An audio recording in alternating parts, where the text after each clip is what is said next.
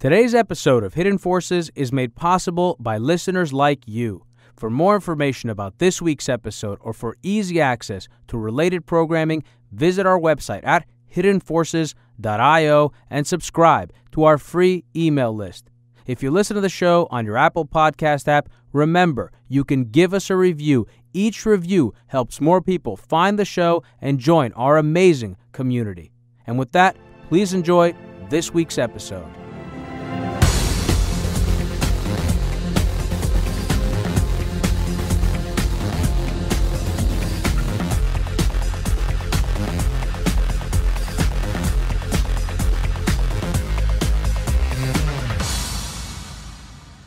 What's up, everybody? My guest today is Professor Steve Keen. Steve is a distinguished research fellow at University College London and one of the few economists to correctly and publicly anticipate the global financial crisis of 2008, as well as the subsequent deflationary forces that would frustrate and confound policymakers in the years afterwards. He is also the author of Debunking Economics, The Naked Emperor Dethroned, as well as his more recent book titled Can We Avoid Another Financial Crisis? Steve and I have known each other going back almost 10 years now. He was a frequent guest on my old television program Capital Account, and over those years, he really helped me gain a more complete picture of the monetary system and how money is actually created, which I think is so counterintuitive that I think for most people, it takes some time for it to really sink in. And I think if you want to challenge your understanding, especially if you're wedded to an Austrian theory of money and credit, as I was for so many years, Dr. Keen's work can really help to stimulate your curiosity because it draws from so many different perspectives. And also because Steve is a gadfly of sorts in the economics community. He likes to find these areas where he feels that thinking has stagnated or become conventional, or where the consensus has gotten it wrong, and go in there and stir things up. And we stir things up today for sure, but it's also a jovial conversation because, again, we've known each other for so long, and also because I only found out Steve would be in town a few days before this recording, and so I didn't have time to create a rundown. So this conversation is not structured in the way that most of my conversations are, but it is no less engaging and interesting because Steve has been spending more and more of his time lately on the economics of climate change, which is something we haven't really talked about on this show. It's something we spent a lot of time on today, including a host of other topics, many of which we get into in the overtime, which goes on for an additional 40 minutes or so. Also, for anyone interested, Steve has a Patreon page where he posts a ton of educational material, including podcasts, video blogs, ebooks, you name it. So make sure to check that out. It's at patreon.com/Prof. Steve Keen. So, without any further ado, please enjoy my conversation with Professor Steve Keen.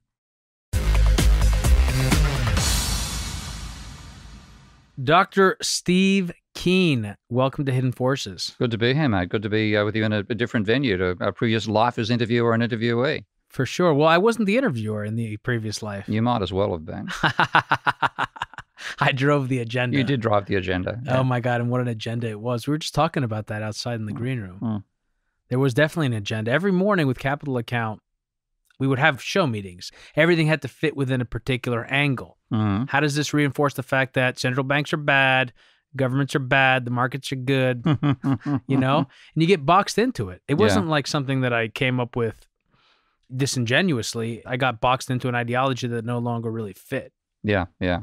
It gives you a formula, but a formula can lead you astray as well as give you a structure. Yeah, it's kind of one of the problems with a lot of the way that media is done today. It doesn't offer the opportunity to grow because growing means breaking with your stated beliefs and those beliefs also are what the audience has come to expect. They're coming to you for validation. That their views of the world are correct, and if you give them something else, they feel betrayed. Sometimes. I mean, it's most media is like that these days, and it makes it very frustrating to work with it.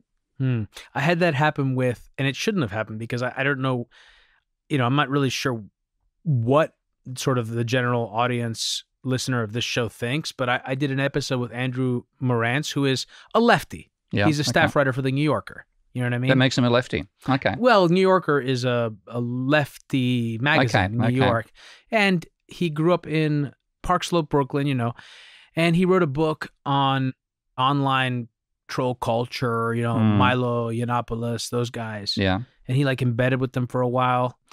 And whatever, we've done episodes that I've been very critical of cancel culture and political correctness and stuff. So this is the one episode where, I covered the obscene, kind of right-wing-ish, trollish people. And I got a couple of emails from people who felt like I was shilling for the deep state. That was one of the subjects of the email. Deep state shill. Hidden Voices is now a deep state shill. So I don't know. What are you going to do? It's a few extreme voices that get amplified. You must have to deal with that too, though. All the time. I mean, you can imagine what the conventional economists think of me. So I cop crap for them, and I have for the last literally 50 years. Just shy of 50 years. It'll be 50 years of copying. 50 years of copying shit from neoclassical economists will be in 2021. So I'm not too far away from it. So that gave me a fairly thick skin for somebody who's inherently fairly sensitive, having to cope with being rubbished and ridiculed all the time. And then, of course, I take on the Austrian perspective, even though I've got sympathies with some parts of Austrian thinking, so I cop it from there.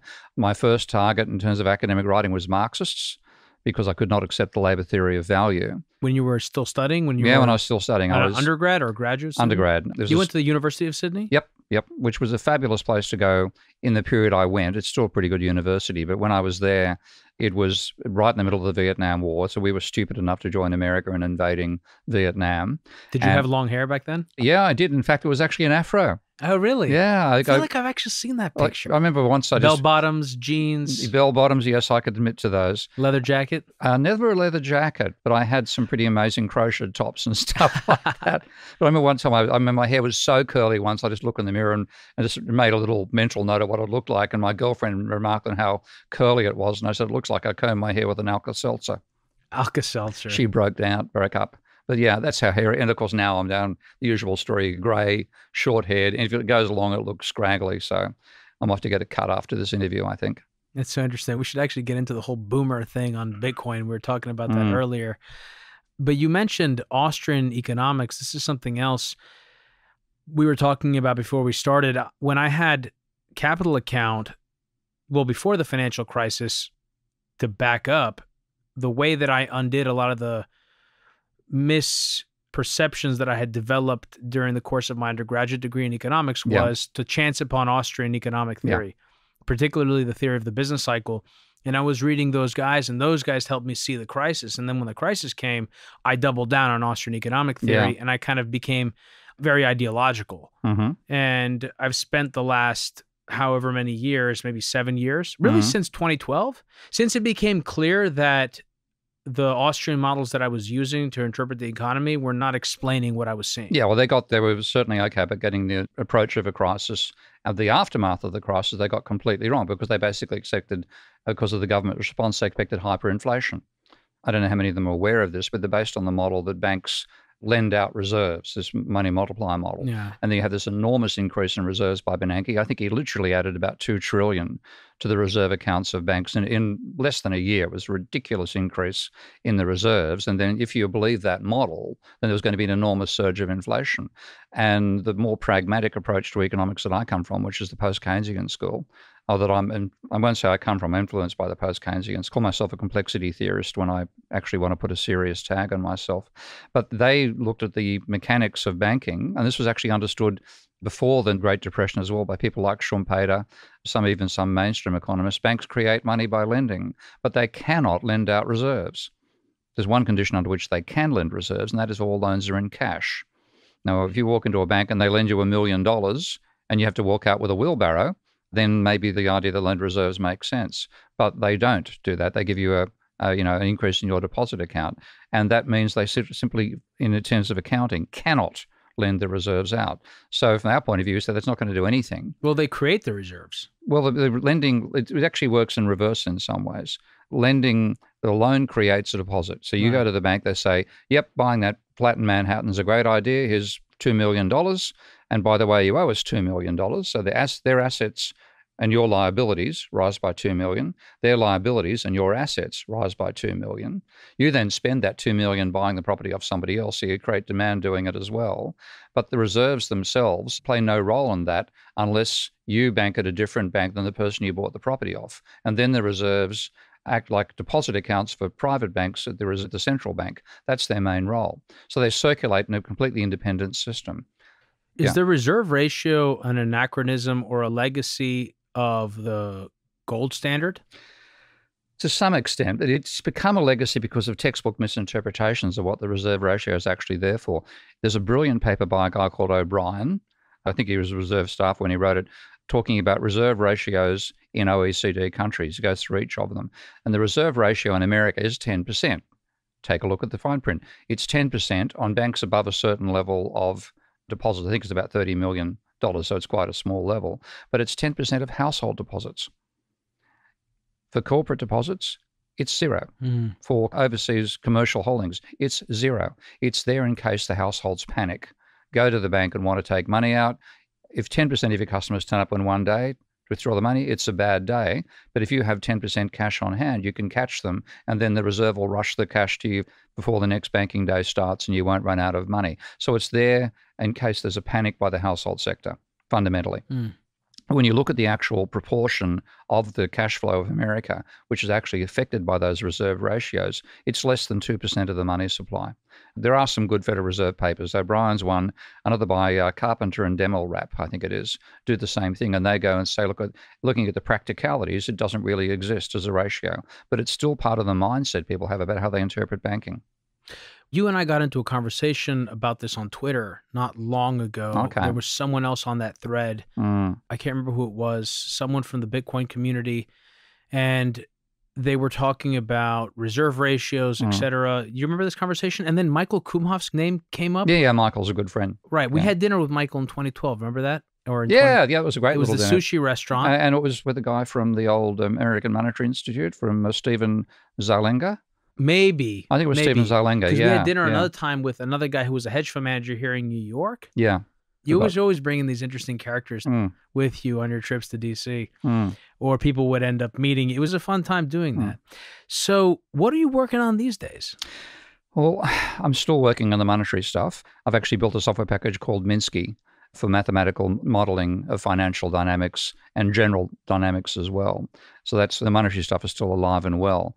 But one thing which has always troubled me about economics, and not just neoclassical economics here, but Austrian, Marxian, post-Keynesian, none of them have acknowledged the role of energy in production.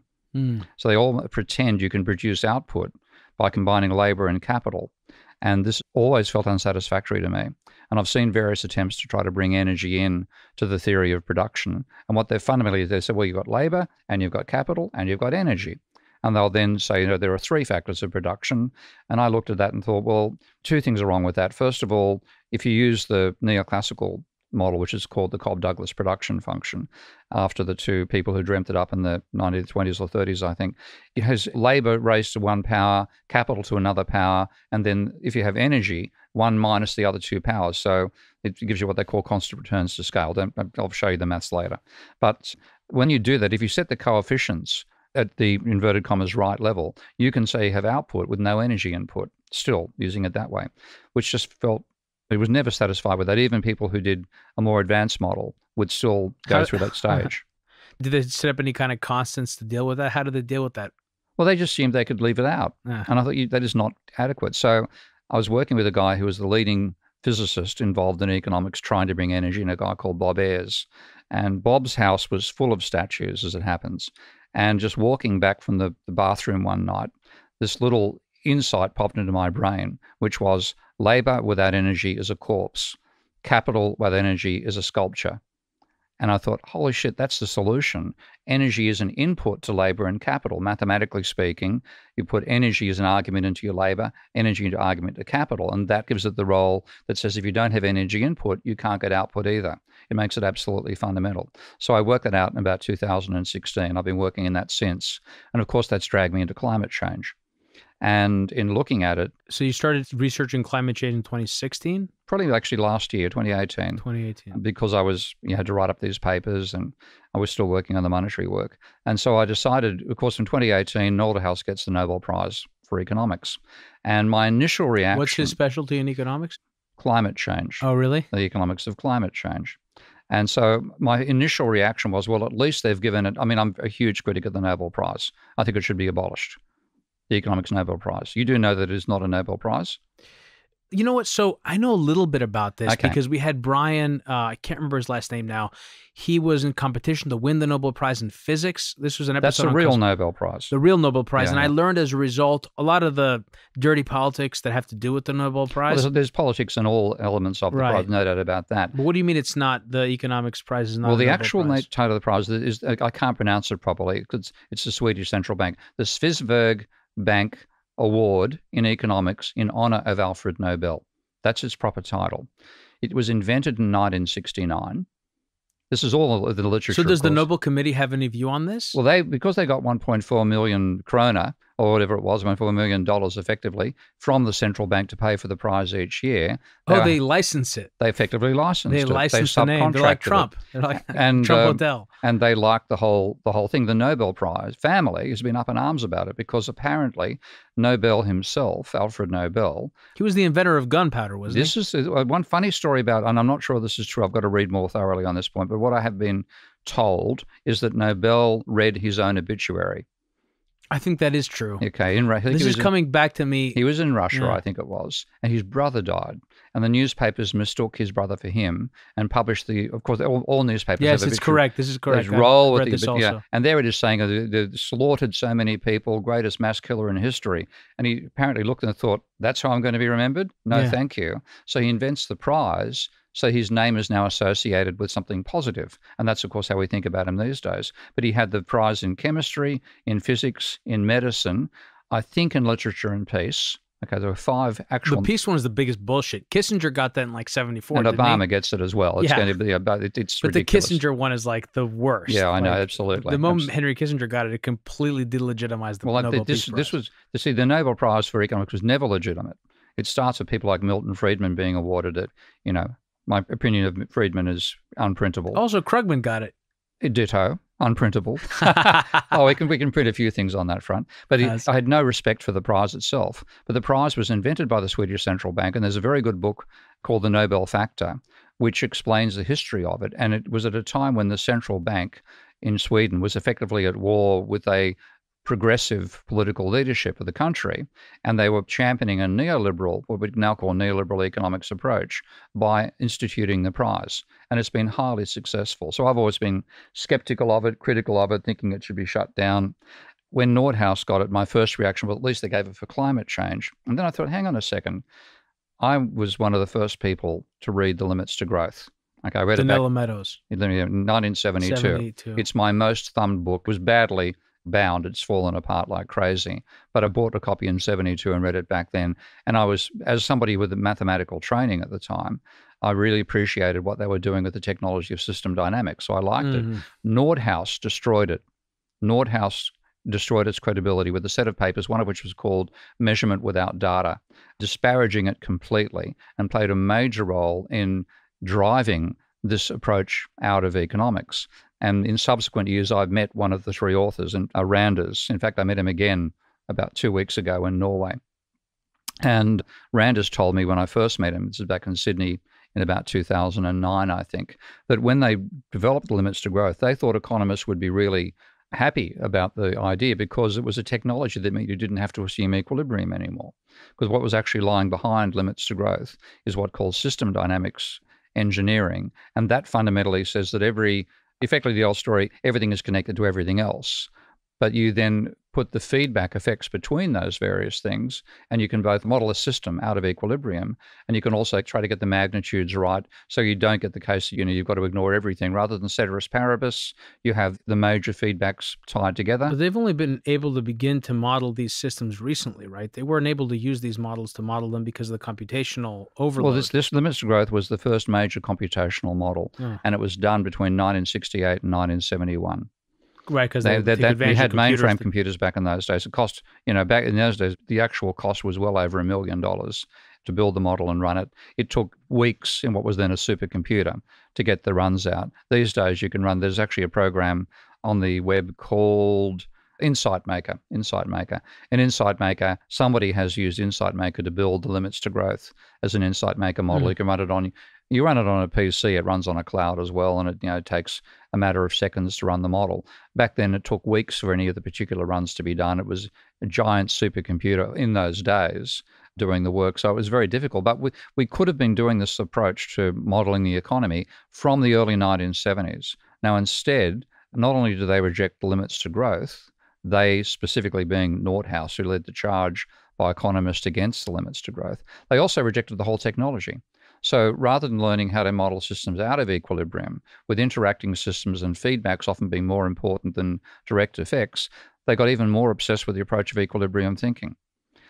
And so the divergence of economics from understanding the real world, which the real world is a complex system which is normally far from equilibrium.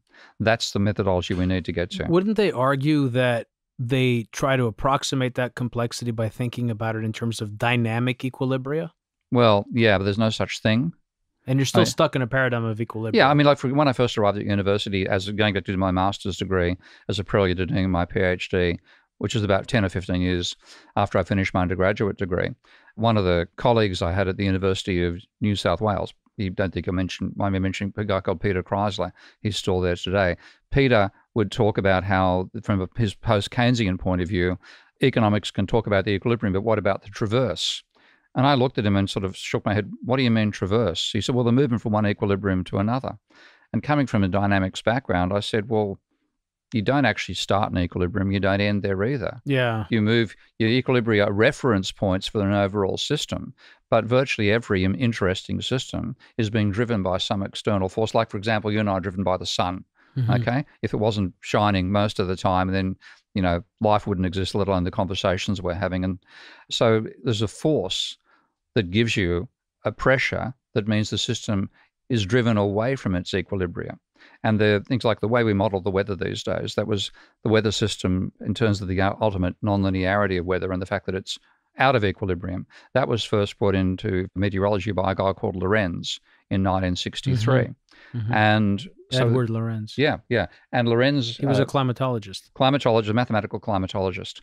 And he was critical of all the models of the weather that existed at the time, which would do things like pattern matching. So they'd say like 7 days in a row, like this had happened 32 years ago. So we're going to predict whether tomorrow is going to be like it was on the 8th day 32 years ago. Or they do linear regressions. And he said, look, we know the major forces are nonlinear. And he took what's called the Navier-Stokes equations, which are equations that describe fluid dynamics. Incredibly complicated, what are called partial differential equations. I think there's about 11 components, so there's what I call 11-dimensional model.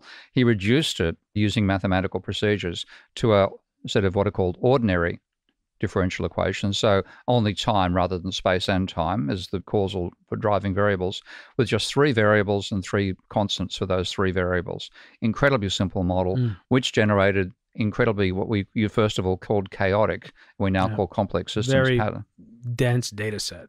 Dense, but it doesn't occupy the entire what's called phase space. So if you drew a container saying, where could you be in this space? And you put a Lorenz model inside it, there'd be parts of it would never occupy. And 3 parts that it would never occupy are the equilibria.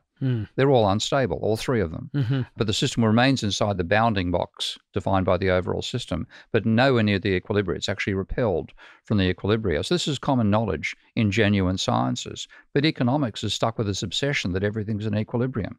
Or you talk about a movement from one equilibrium to another, which is what you mean by dynamic equilibrium. These neoclassical models came out of the late 19th century?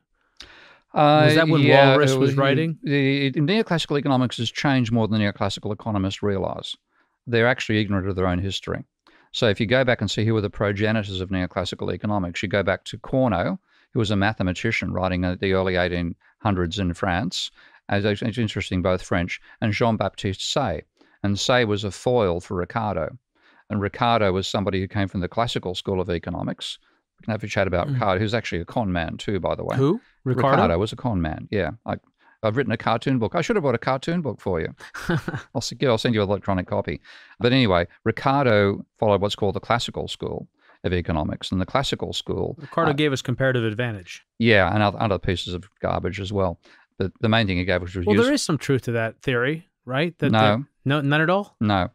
So for our listeners, why don't you put forward what the theory of comparative advantage is and why it doesn't work in your view? I'm not saying all the extrapolations of it, but the basic idea that you could be better in two things than I am in those two things, but it could be to my comparative advantage to do one of them and allow you to do the other. Yeah, I mean, we use our little microeconomy. And in our micro worlds, that sort of stuff makes sense. I mean, I am, for example, a lousy housekeeper. Okay, my partner is a brilliant housekeeper. She actually drives me away from the housekeeping. So, and that's how convenient. How convenient. Yeah, I'm really sorry about that. I mean, we can easily extrapolate that individual experience to a economy level, which is where comparative advantage is applied. Now, if you look at Ricardo, you can see what he was trying to do, and that is he had a fundamental belief that capitalism would grow faster and last in its growth phase longer if you could get money away from the landlords and get it to the capitalists. That was his real intention. He actually says that at one stage. It's been my objective to show that wages cannot rise without a fall in profits and vice versa, so that the way to get more growth is to get more money to profits. Workers get a subsistence wage. Therefore, the way to increase the gap is to reduce the cost of subsistence, which you do by abolishing the corn laws and bringing in corn more cheaply, meaning wheat, as it happens. But that was the logic. But in the theory of comparative advantage, what he did was a brilliant piece of debating. He said, I'm going to accept the case made by my opponents, the mercantilists, who said that, look, we believe, in those days, Portugal was the major rival that the UK faced. Portugal is better at producing everything than we are. So if we have free trade, Portugal will wipe out all our industries. And what Ricardo said, I'm going to take your belief that Portugal's better at everything than us and show you that it's still in our advantage to have trade.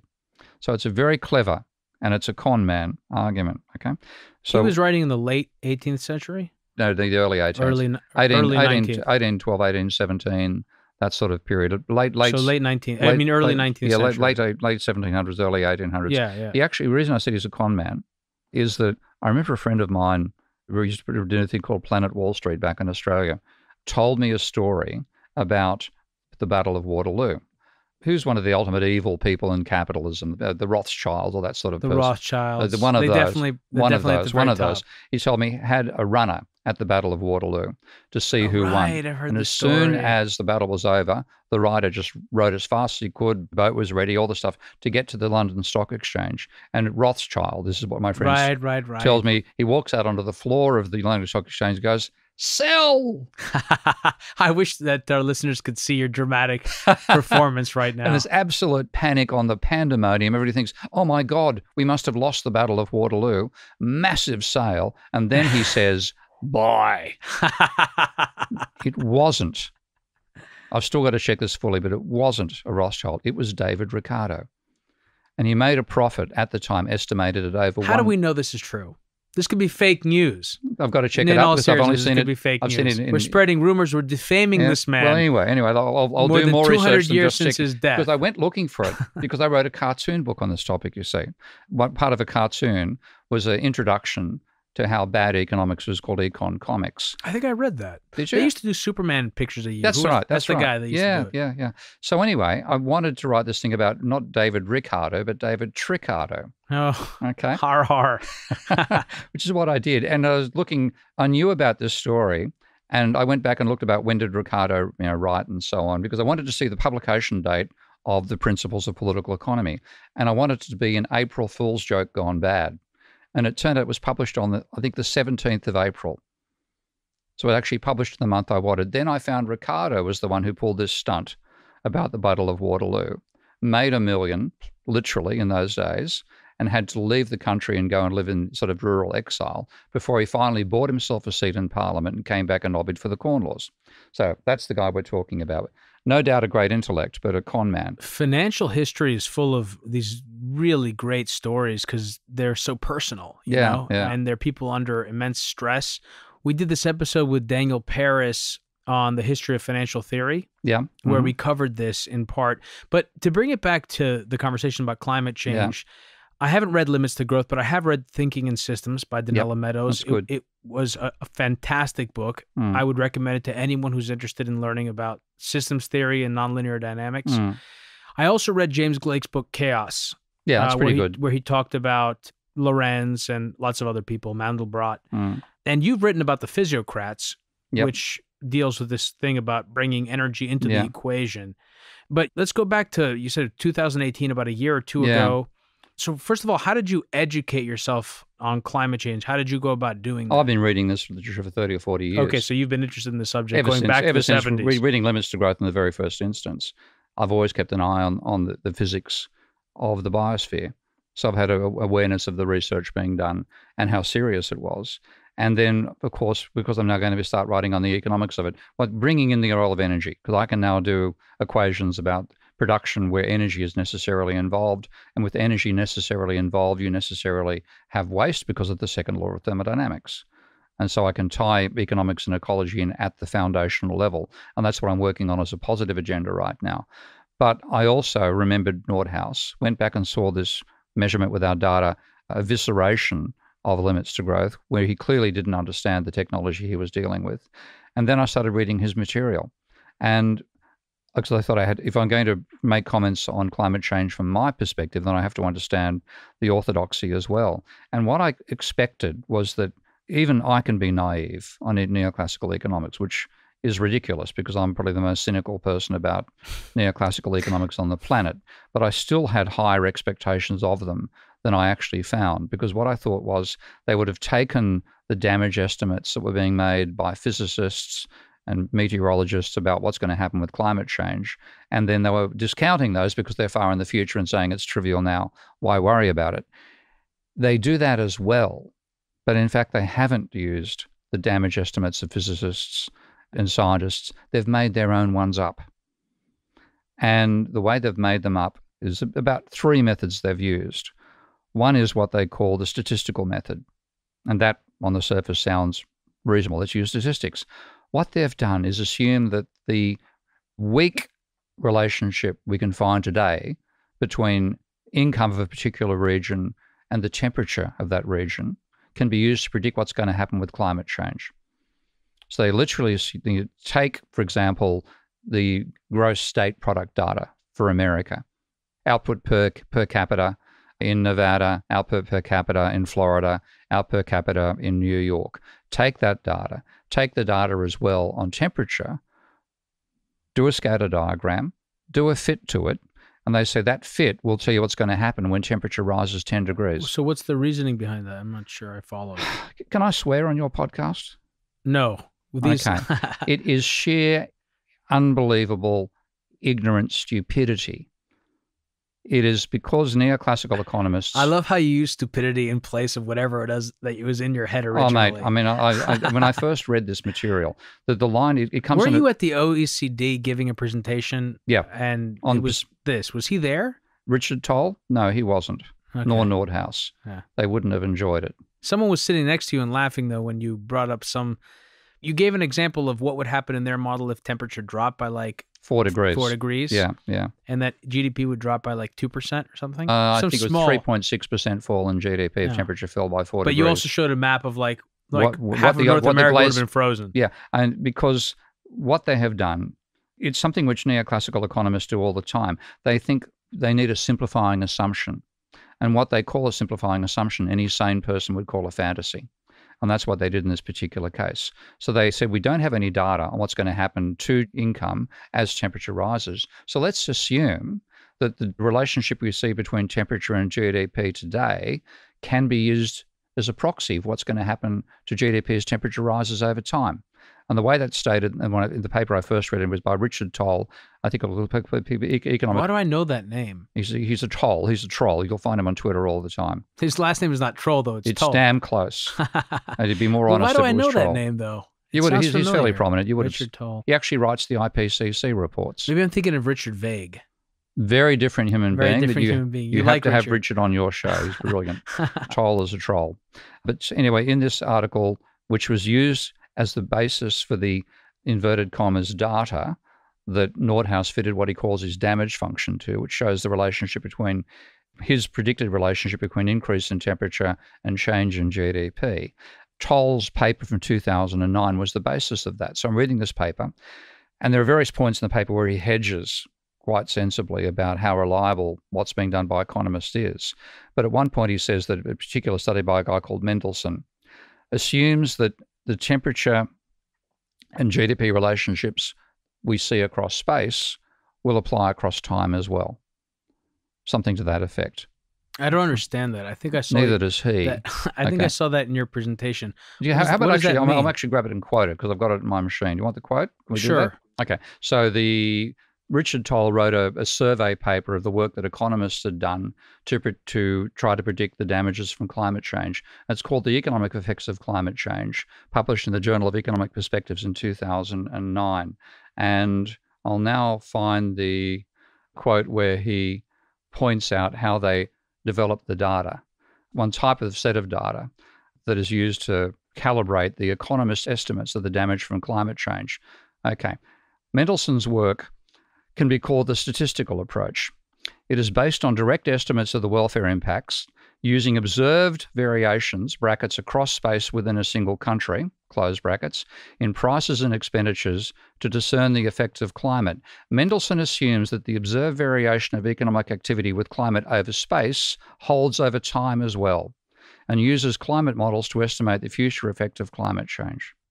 Yeah, I mean, I'm not sure. I still don't really understand what that means. Okay, what it means is, how important do you think is temperature in determining the income of New York versus the income of Florida? Compared to everything else. It's important. I don't know how important it's trivial. I mean, it's the technology that's in New York. But that can't be true. Well, in other words, what I'm saying is temperature plays a minor role. Okay, but temperature plays an important role in determining what type of economy is born out of that region, right? Like you don't have a tropical vacation economy in New York. No, but you couldn't use climate to rule out Singapore. To rule out Singapore? Yeah, as a wealthy country. Okay? It's got a really hot climate. It's got a wealthy country. Yeah, but I'm not saying that, but like, I mean, you know, there are important anyway, I mean, I think there are important differences. Yeah, but it depends on how you're it plays a role, because if you actually plot the data, and I've done this to my own little fit, you can find a rough relationship. A very, very trivial relationship between temperature and GDP. Well, aren't hotter areas like generally not lower as income? Wealthy? Yeah. And really cold ones are not as wealthy as well. Okay, but what you get out of that is a weak relationship because there are many other factors that are more important. Culture being one. Sure. Lee Kuan Yew and Singapore being another. Okay, factors that are more important than the temperature itself overall. And secondly, it's a mild relationship. It's not the case that if you move to a place that's 10 degrees warmer, the economy will disappear completely.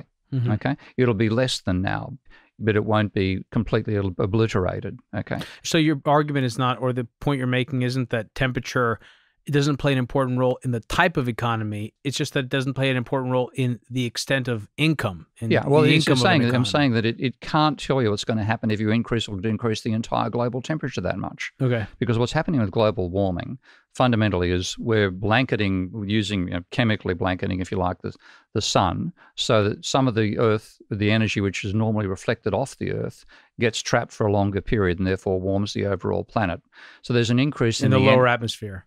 Yeah, there's an increase in the energy in the biosphere overall, okay?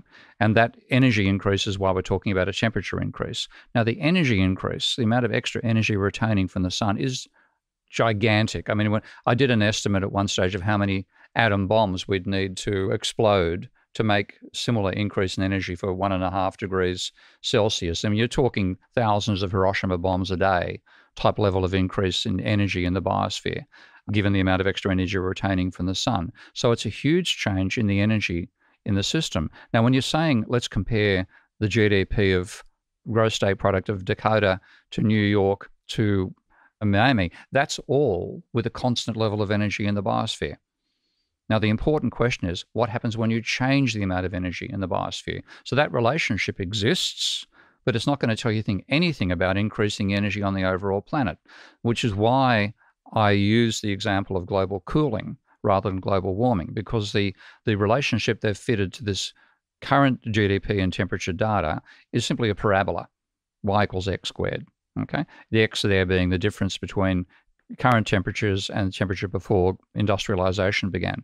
So if you're talking a temperature 4 degrees higher than pre-industrial, they're going to say it's 16 times a coefficient, where the coefficient tells you how much damage does that do to your GDP. Now, the coefficient Nordhaus is now using is 0.00227 times the temperature difference squared over pre-industrial.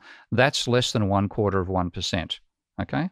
0.0025 is 1/4. He's using 0.00227. So what he's saying, a 1 degree increase in temperature over pre-industrial will reduce GDP by less than 1/4%. Okay, a 2 degree, there may be 2 squared, which is 4, by less than 1. So you're saying he won the Nobel Prize for this? He won the Nobel Prize for it. And if you take a look at his Nobel Prize lecture, you'll see he has a graph showing various temperature trajectories depending on whether we do or don't try to. So what does he get for a 10-degree rise? Huh? What does it give for a 10-degree rise? About a 23% fall in GDP. A 10-degree rise would be catastrophic for the planet. The life would cease. That means, first of all, at 10 degrees, all the ice caps melt, right? Oh, well, they're gone at probably about 5, but yeah, Right. yeah. Just be clear, we're not having a conversation here about whether or not the Earth is warming. We're having a conversation here about if temperatures rose by 10 degrees. Yeah. The only ice would be left to be on the cap of Mount Everest. So you'd be talking 70, 80 meter sea rise, okay? Is that how much it would be, really? Something of that order, 70 to 80 meters of extra ocean. Wow. And the life, I mean, you've heard what's called the wet bulb temperature measure? No, what's that? Okay. You use the thermometer to measure temperature, obviously, the mercury thermometer. If you wrap that in a wet cloth, then the evaporation of the cloth. Oh, is this the water vapor in the atmosphere? Water vapor. It's saying if you completely feedback loop. What? Not so much a feedback loop, but the evaporation. If you say it's 50 degrees outside, and you put a sock around something, then the evaporation will cool as much as the heat rises. So it turns out that if you measure 35 degrees on a wet bulb thermometer, that is a temperature level at which our cooling systems, humans' cooling systems, break down. So we can no longer sweat to drive our body temperature down below the exterior temperature, and we will die within 6 hours at that temperature. Now, if you had a 10-degree increase in temperature, that would mean that most of the tropics and a fair bit of the subtropics would be uninhabitable. Now, so these enormous changes are being trivialized. What Troll will say is that he has a cutoff point. He doesn't imagine it's going to go that high, so it's only go to 4 or 6 degrees. But he literally does talk about 6-degree temperature increase and 4 degrees. This is Nordhaus talks about a 4-degree temperature increase as optimal. Optimal literally. Based on the cost that it would take to intervene and reduce emissions. On that chart in his 2018 Nobel Prize lecture, which you can find online, he has one chart showing this set of trajectories, and without any mitigation at all, that trajectory shows temperature being 6 degrees above pre-industrial by about 2160, 2170. His optimal eventually stabilizes at 4 degrees above pre-industrial in about 2140.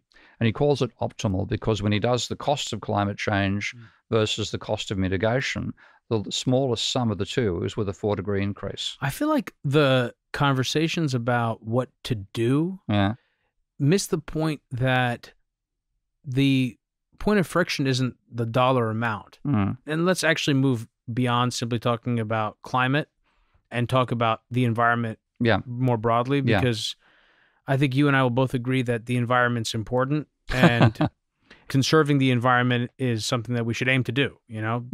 It's sort of organically already happening with plastics, with straws and things like this.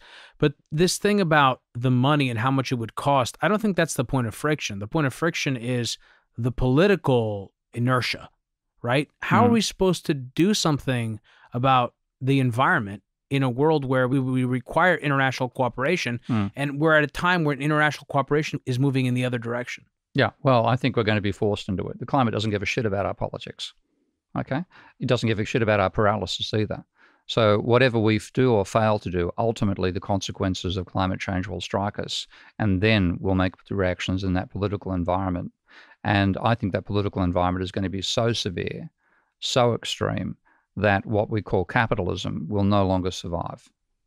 So I should also mention to listeners, 2 great episodes to listen to that are related to our conversation today are with Brian Arthur on complexity science and complexity economics. And the other one is with Jeffrey West on what are effectively the limits scale. Yeah, scale, brilliant book. The limits, exactly. There are physical limits to growth, and that socioeconomic limits are not the same as physical limits. Yeah, yeah. And those two systems don't really work very well together at the limit. So to go back to what I was saying, some of the things I've seen related to what the effects of climate change or the projections of what climate change, the effects of that are going to be, the most damaging are not the climate related directly. They're population related, right? Because if you do have flooding in all those low-lying areas in Southeast Asia, then people have got to move or drown. Yeah. And like some latest studies have found, we're actually been overestimating the height of some of those regions, not underestimating the amount of water that's going to be produced, but overestimating how tall they already are. And it looks like most of Vietnam and a fair bit of Bangladesh will be underwater in the next 20 or 30 years. It's ridiculous how close that could be. So what does that mean for the world? Let's just follow one particular outcome. Let's assume that we do see rising temperature levels and that we just continue on the path that we're on right now, sort of the path of least resistance.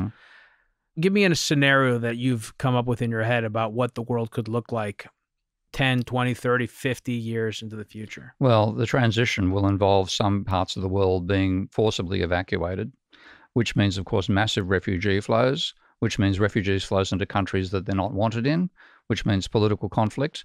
And I think, to me, the most volatile area is going to be around Bangladesh and India.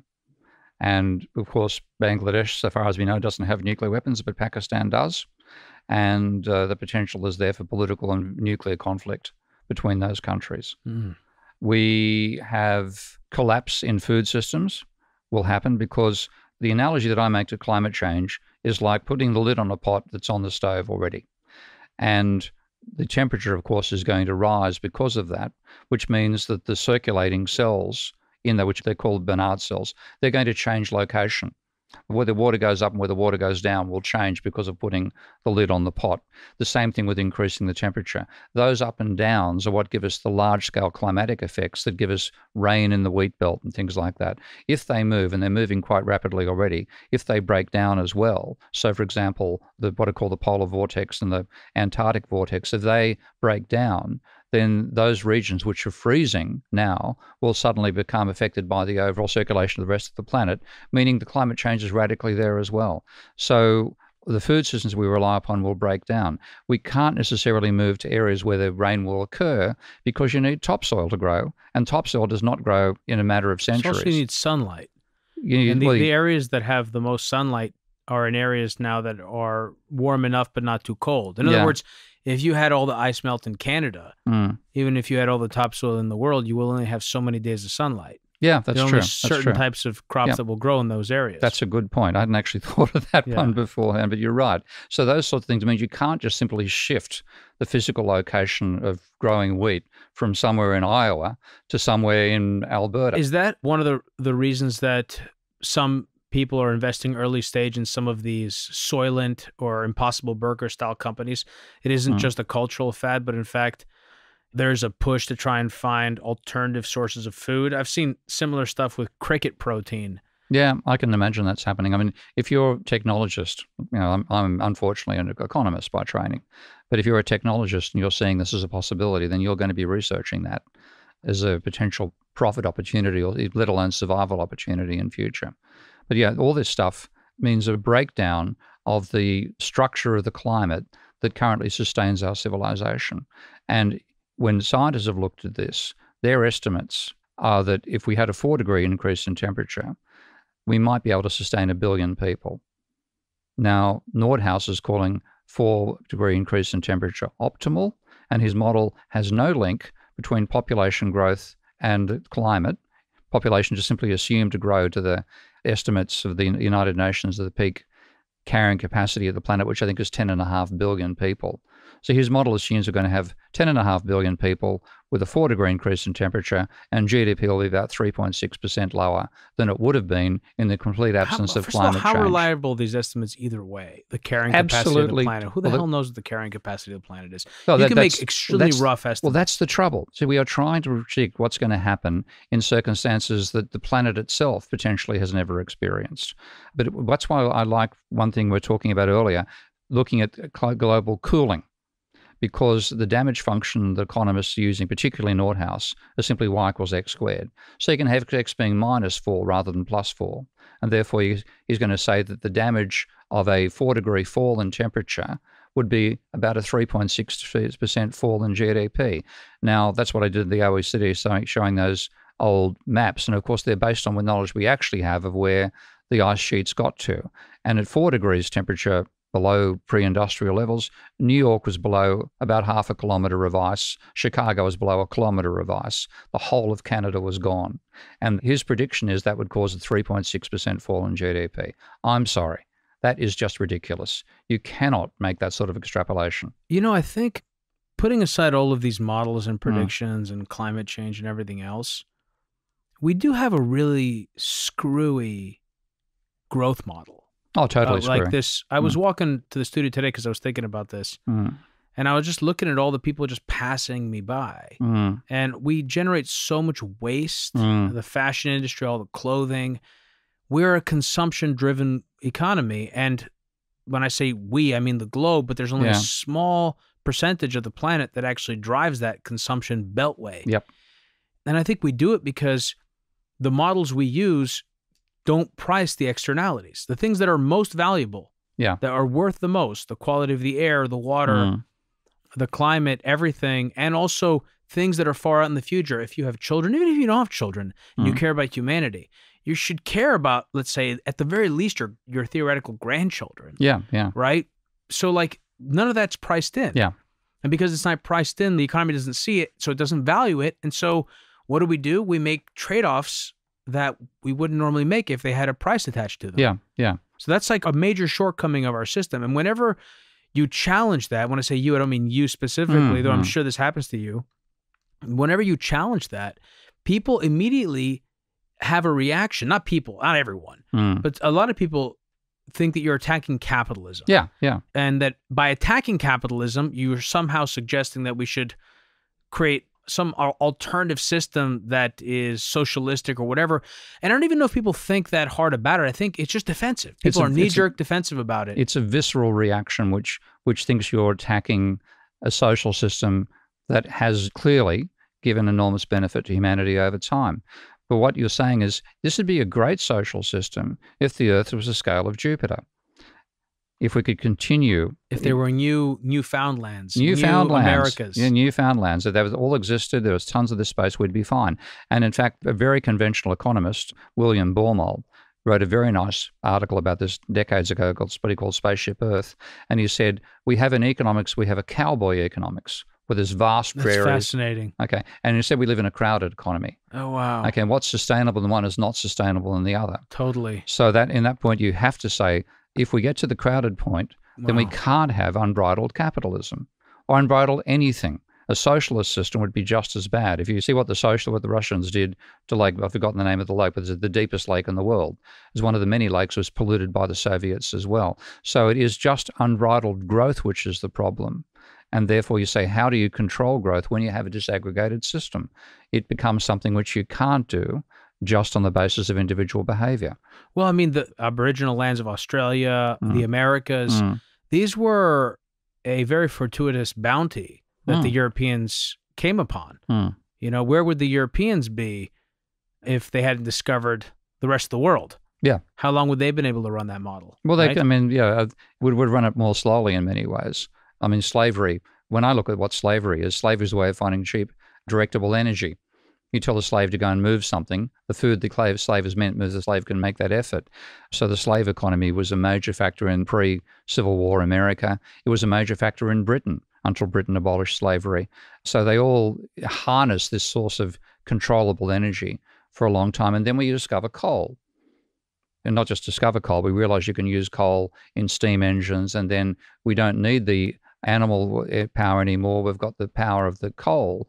We don't realize we're burning an accumulated mass of previous organic matter into the atmosphere, which is where we start overloading with the carbon dioxide. And now we're in the situation where if we'd stopped doing this or started slowing down doing this 50 years ago, roughly when the limits to growth came out, we could still be within the bounds of the cowboy economy.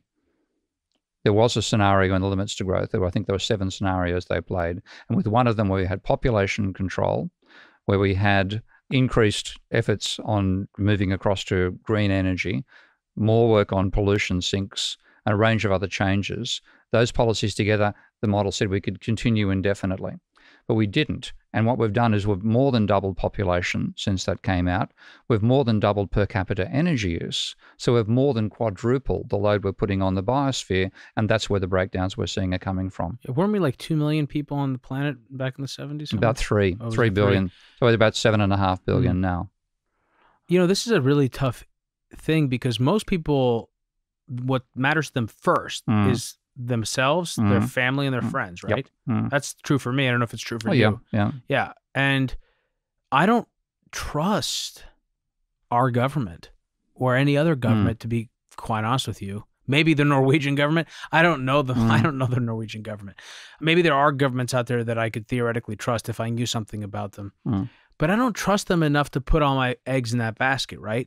What I think about is how can I protect myself and my family? I feel like that's what most people think, right? And the trouble is your basket is affected by everybody else's basket. Exactly. And the argument would be you can't, exactly. And the argument no man is an island. Exactly. And there's also the other issue, which is that the people that are most in favor of climate change are, of course, people that are already rich, right? Yep. People that, let's say, are trying to generate income. So what I'm trying to say is that this requires a very strong socialist response. Yes, it does. Yes, it does. I mean, socialist in the sense that we do it collectively. Absolutely. And it requires redistribution of capital. It requires huge collective effort. I mean, you're talking about something analogous to the buildup for World War II. It is exactly that. That's my normal analogy is World War II. So people, on steroids. So that, again, America, think of the sort of cultural economic model. This is a pioneer country. Yeah. Right? It's very much about empowerment of the individual. The individual goes out. Let's leave aside the fact that that is a very sort of simplified model of reality, but also it's become much more difficult because of the lopsided wealth distribution, the regulatory capture, all the, we saw those ridiculous bailouts after 2008.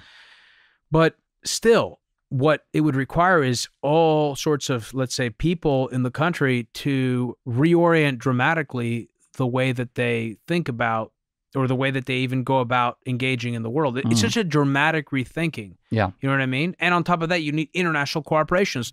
So I just don't see it happening. Neither do I. You know what I'm saying? Neither do I. So then the question is, what are the consequences? So you and I have talked a little bit about this, an eco-fascist model, where a kind of eco-fascism would arise out of this environment from a minimal friction sort of pathway. What are your thoughts on that? Quite scary, because I think, first of all, I agree that we will not make the political decisions necessary to reverse direction until it's obvious we should have reversed direction 20 or 30 years earlier. But like that's my Titanic model. You see the iceberg, but you see it too late to change direction you're going to hit. So the question is, when you hit, what the hell's going to happen? And in that world, one of the decisions people will make is there are too many of us. This is basically the Treaty of Rome a little bit. Not exactly, but there were some, this is either I'm referencing a conspiracy theory or there was something in the Treaty of Rome. Not the Treaty of Rome, sorry. Not the Treaty of Rome. The Club of Rome, not the Treaty of Rome. The Club of Rome. The Club of Rome included we had population control. Right, Club of Rome. The Treaty of Rome was the European Union. When they did the 7 scenarios, the only scenario that actually managed to mean a sustainable load on the biosphere over time included population control. So I'm not saying population is the problem. It's the sole problem, but it is. But it would be a problem at a higher temperature. Yeah, it's a problem now. We've gone beyond the carrying capacity of the planet. However you estimate it, We don't really know that, though. We don't know it. We might feel it. It certainly feels that way in New York. Yeah. Well, there's what's called the human ecological footprint, which is an attempt to work out how much of the sustainable reproduction capability of the planet are we absorbing as a species. Now, it does include, I know there are plenty of climate skeptics will be listening to this, hello, but so it does include the carbon dioxide load as part of that measure of they call the human ecological footprint. But even if you take that out, and so you don't talk about the carbon dioxide load as part of the pressure we're putting on the planet, they are saying we are using about 80% of the complete renewable resources of the planet every year for our species alone. When you include the carbon footprint, it's 1.6 times. So, Steve, I'm going to move us to the overtime. For regular listeners, you know the drill. If you're new to the show or you haven't subscribed yet, head over to patreon.com/hidden forces or go into the description to this week's episode. I have a link where you can sign up to our audiophile subscription and get access to this week's overtime, or to the autodidact or super nerd tiers, which give you access to the transcripts and rundowns. This week, there is no rundown because Steve called me a few days ago or emailed me a few days ago to tell me he'd be in town. And this is going to be an additional episode in addition to what we normally put out every week. So there's no rundown. But if you want to hear the overtime or get access to the transcript, again, head over to patreon.com/hidden forces and join us in our conversation. Today's episode of Hidden Forces was recorded at Creative Media Design Studio in New York City. For more information about this week's episode, or if you want easy access to related programming, visit our website at hiddenforces.io and subscribe to our free email list. If you want access to overtime segments, episode transcripts, and show rundowns full of links and detailed information related to each and every episode, check out our premium subscription, available through the Hidden Forces website or through our Patreon page at patreon.com/hidden forces. Today's episode was produced by me and edited by Stylianos Nicolaou. For more episodes, you can check out our website at hiddenforces.io. Join the conversation at Facebook, Twitter, and Instagram at Hidden Forces Pod, or send me an email at dk@hiddenforces.io. As always, thanks for listening. We'll see you next week.